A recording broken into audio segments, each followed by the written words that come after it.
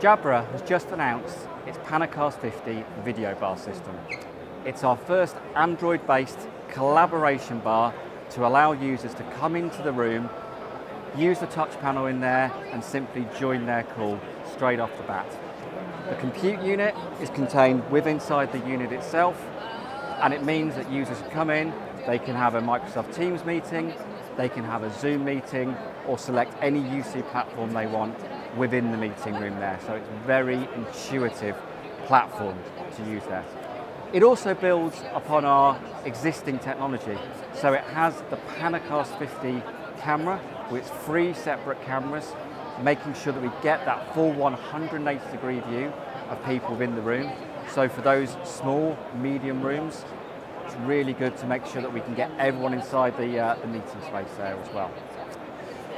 We can use, again, the same features that you've seen before on our Panacast 50. So we have things like our dynamic composition, where we can actually take individual streams of people within the room and take those into 4 different areas on the screen, so that we can clearly see those people at the back of the room, for example.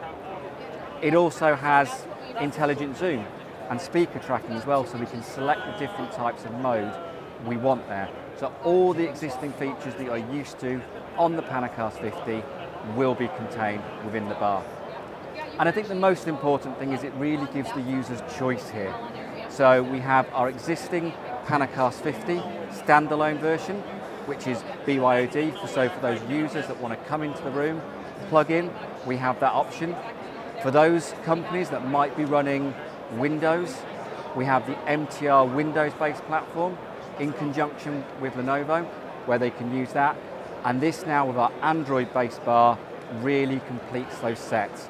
So again, for the hybrid work of today, where we have those users that have different requirements, we have different options there, really hit the end users and their needs, and we hit the IT decision makers and their needs in terms of being able to manage that estate.